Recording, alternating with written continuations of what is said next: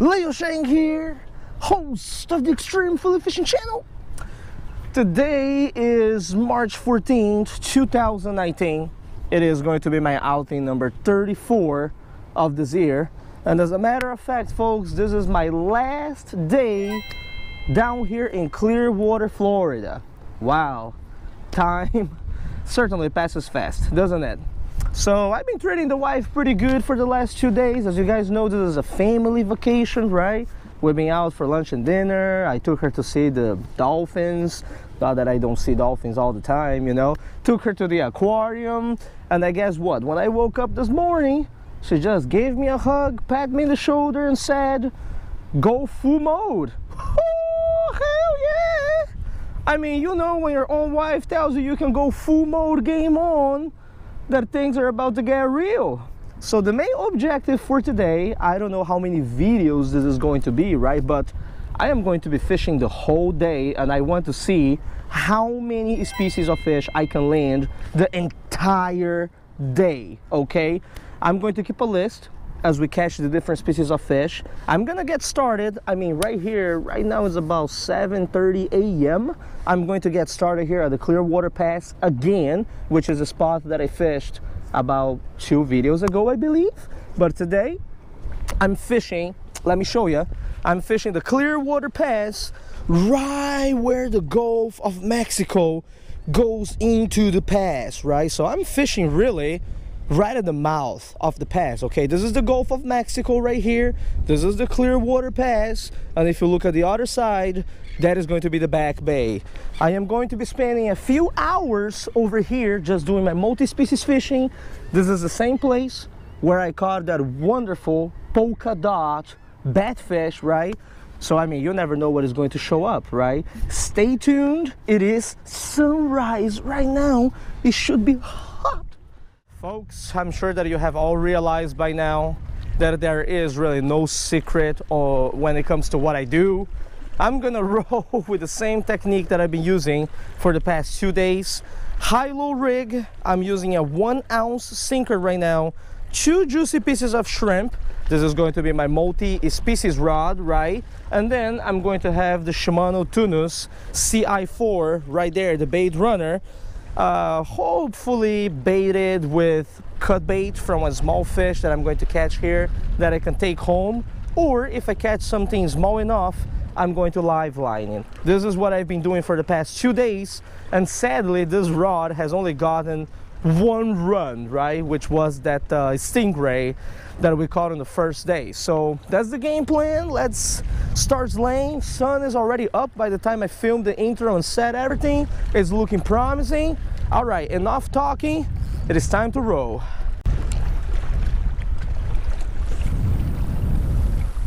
Well, first and foremost, let's see how deep and snaggy this area is. This is a new place that I'm fishing, even though it is the same pass. Okay, it is pretty deep. Now we're going to check how snaggy this place is. I'm using a 1-ounce sinker. Oh my goodness, first cast, fish on. What is going to be the first fish of the day? Hopefully not a pinkfish, because pinkfish have been showing up pretty good around here. Oh wow, what is that? First fish of the day is, whoa, cool. First fish of the day is a leopard sea robin. Remember, same sea robin that we caught on the first day. All right, that's pretty cool. I didn't really take photos of that sea robin that day, so I'm putting this in the photo tank. We're gonna take a few shots. For our first fish of the day, this is actually a pretty darn cool species. I think I've talked already to you guys enough about the sea robin and how I enjoy the species of fish, right? How beautiful it is. So let me just release it over here. I got my photo tank. We can do some real neat releases over here today. What a wonderful creature of the sea, huh? A lot of people tend to discriminate against the sea robins. Well, not extreme fillet fishing. Look at that. I actually found a really cool spot today to release the fish. You guys can get a full view of all the fishes going down, and there's no like going in between the rocks. You see what I'm saying? All right. One cast, one fish. Is this going to be 2 casts, 2 fish? Hopefully 2 fishes, yeah, many different species. I wasn't even able to kind of see how snaggy the area is, because as soon as I started dragging, the fish bit. So there's definitely some life down there. But yeah, it does look like there are rocks down there, so yeah, pretty snaggy. But this is the area where the fish really holds, right? There may be some sheep's head around later in the day too. All right, that's good bottom. I like this kind of bottom, you know, a lot of different species around. Very tiny hits. Oh, there's one. Second fish of the day coming up. It hit so, I mean, it was finicky. It was very finicky. I wonder if this is going to be my cut bait, because I haven't gotten cut bait. It's a little flounder. Yo, it's a little flounder. Oh my goodness.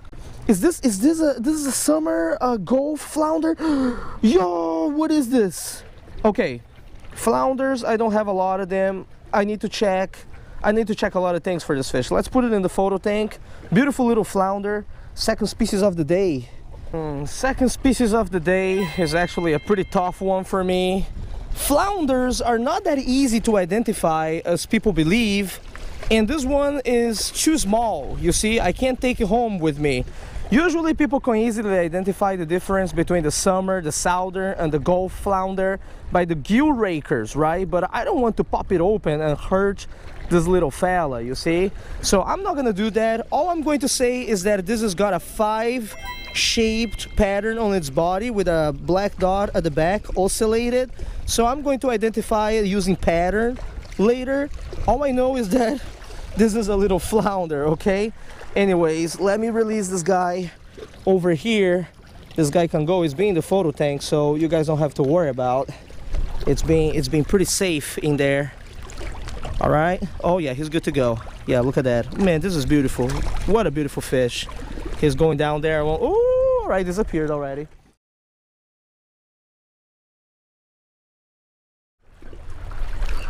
It's on. Oh no, I think it's a sheepy. See, I will get one sheepy if it comes up, just to add it to the species list for today. Yeah, it's running pretty good. I think we got a sheepy.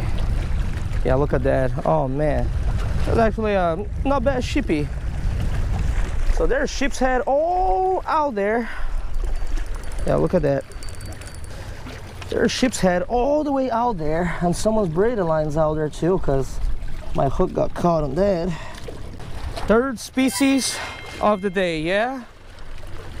Archosargus probatocephalus, that is the name of the species. And you know, it's called the Archosargus probatocephalus because this is the fish with the human teeth, yeah? Gee, man, this one showed up just like that. All right, let's release this guy over here. Third species of the day.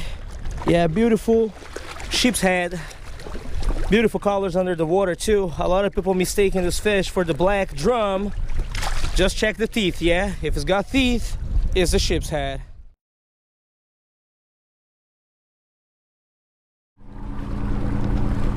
Wow, got a hit right away.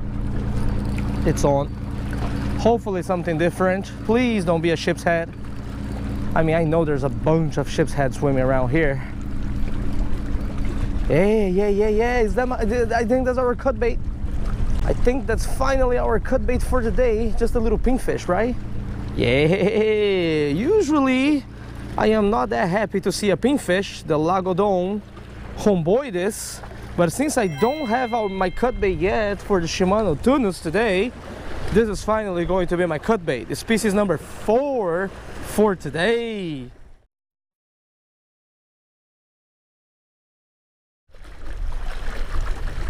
Got one.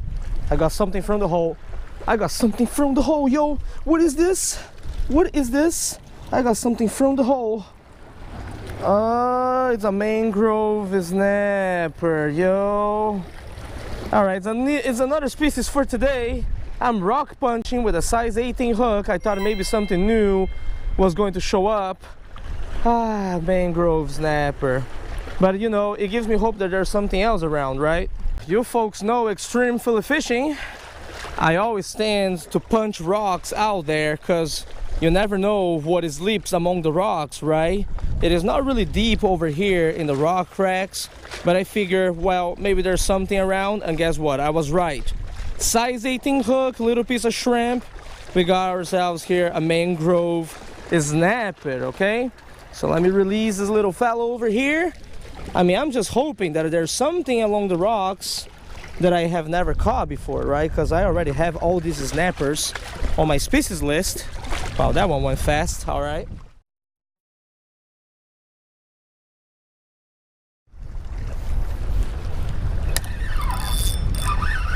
Well, it definitely feels like there's a fish here or a lot of grass. I think a lot of grass. I don't think there's a fish here. I don't know, I guess we'll find out. Oh, actually there's a fish here on the cut bait. I thought it was just grass, but no, there's something. Okay. Now, what is it? Whoa, bro, what the heck is that? Is that another one of those, it's a ray. Bro.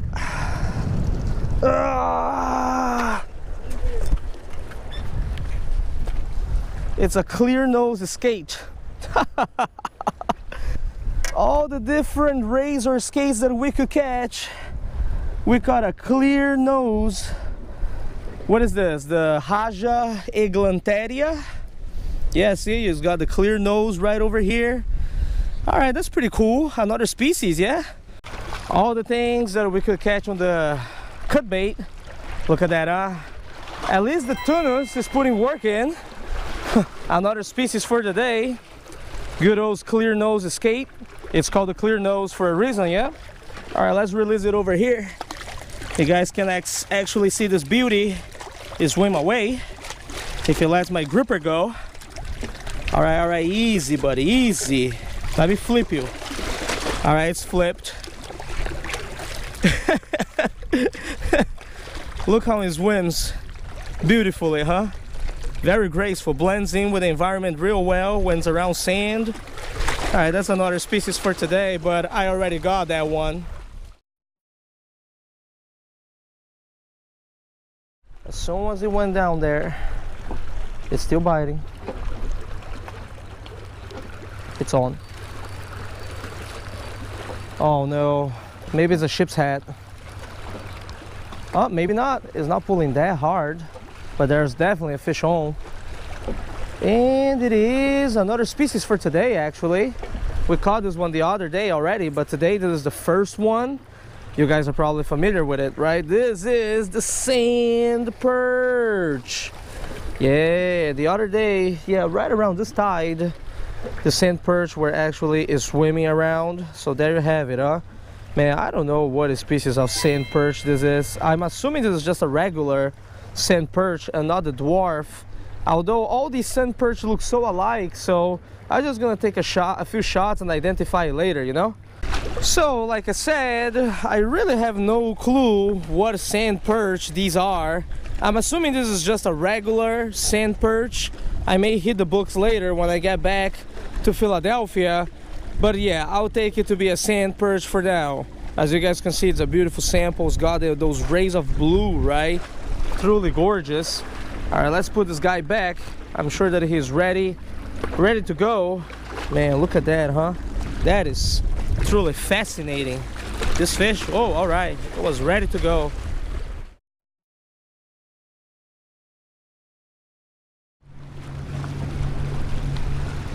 That was 100% a bite.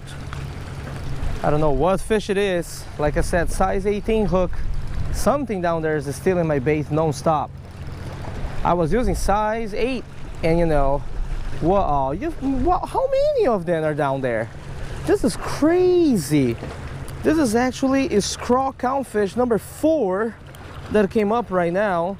There's like a whole school of them down here. Unbelievable. Yo, if you guys don't have the scrawl clownfish on your species list yet, let me tell you, this is your opportunity to come here to Clearwater and catch one for the species list, because this is the 4th one that showed up today. No joke. There's like a whole population of them around here for some reason. Look at that, huh? All beautiful, all about the size. Eating the bait like real good.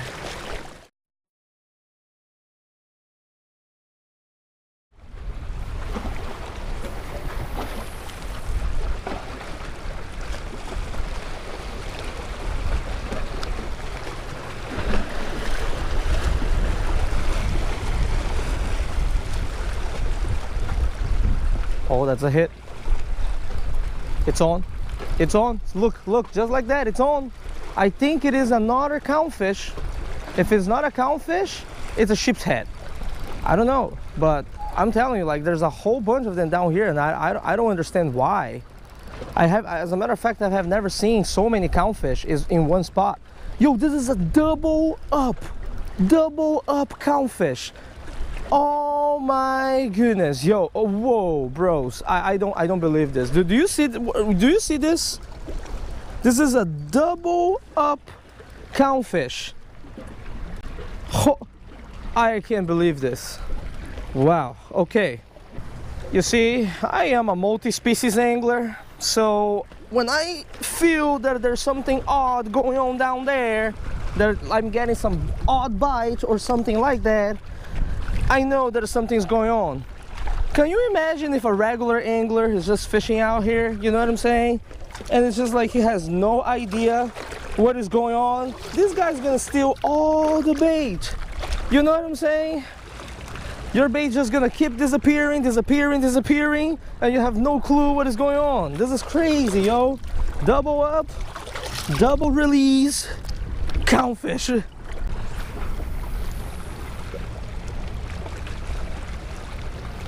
Oh man, I hope those clownfish are gone. Not that I don't like catching them, but when the clownfish are around, you put any bait down there and it's like gone in a matter of 20 seconds. Can be like that. I need some other species.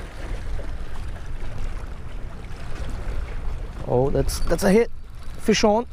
Oh, I think it's another clownfish. Yo, I have never seen this kind of stuff happen before. I mean, I go down to Florida, yeah, I see 2 clownfish swimming around. Not like this. See, it's another one. Yo, not like this.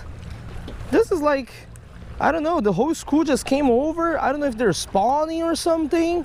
Whole school just came over, dominated the area, and nothing else around is biting, because you put your bait down there and it's like 20 seconds, the thing disappears. There was a dude fishing right next to me for quite a little while, and you know, it's the same thing. He put his shrimp down there, and I kept telling him, you know, like, yo bro, 20 seconds, right? Your shrimp is gone. Guy didn't believe, you know, then he reeled it up. Yeah, damn, dude, the shrimp is gone, you know, because those little clownfish are vicious. I think I'm ready to call it a day at this spot. This clownfish are just destroyed it, man. They just destroyed the spot, yo. Yeah, I'm ready to call it a day here. Go somewhere else. All right, folks, it is about 11:30 a.m. and we are at what, 8 different species of fish so far for the morning. This spot was treating me pretty damn good when it comes to the multi-species fishing, you know. I came here, I was laying, I tried different techniques. You guys didn't get to see everything in the video, right? I actually run some lures, I did some rock punching, microfishing, punched some shrimp out there. Everything was going great until the scrawl clownfish decided to come in. The Acanthostracion quadricornis. Now let me tell you a little something. I fished Florida a few times in my life before, not just, you know, this is my first time Clearwater, but I've been to Fort Lauderdale, Boca Raton, right, that area. And when you see the scrawl clownfish down there, sure, sometimes you see them, it's like 2, 3, you know, and that's a lot. This scrawl clownfish that moved in over here, it wasn't no 2 or 3, okay? I saw it coming. It was like a ball of scrawl clownfish. Never seen that happen before. I don't know exactly what is going on, if they spawn at this time of the year or whatever it is, but there's like a ball of them down there. You guys saw in this video, I was doubling up at a certain point. And funny story, there was one gentleman fishing right next to me from Toronto. You guys didn't really get to see it in this video. He was punching like whole shrimp in the water all the time, maybe try to catch some sheep's head. And you know, when these trunk fish slash box fish are around and they get to your bait, 20 seconds, your bait's gone. Their mouth is so small that you really have to use like a size 16 or 18 hook or above to catch them. I felt so bad for the gentleman. I kept telling him, like, your bait's gone, you know. He just threw it in, right? And I saw the rod go like, dun dun, nothing else, I was like, sir, I think our bait's gone, right? And he's like, no, they didn't bite yet. And then he would reel it in, and there's like nothing, you know. That is to say that if you were a multi-species angler, you know, kind of know what is going down there. Can you imagine, like, if you don't know about all the species and you just come over here, right, and you keep throwing your bait down there and they disappear within 20 seconds, you're not even kind of feeling the bite? That's got to be like the oddest thing ever, right? But anyways, yeah, I'm done with the spot. 8 species so far. I gotta go get some lunch with the wife now and maybe do some more fishing in the afternoon, all right? Stay tuned. Last day down here in Clearwater. Let's slay some more species, yo. Nah, I'm gonna get the pliers, man. I ain't gonna mess with these teeth, you know? Once upon a time, my brother-in-law messed with the bluefish without pliers, and he paid the price. You know, every fish that has got sharp teeth or like bird beak teeth, like this fish right here, I don't mess with them. I don't mess with them. Look at this.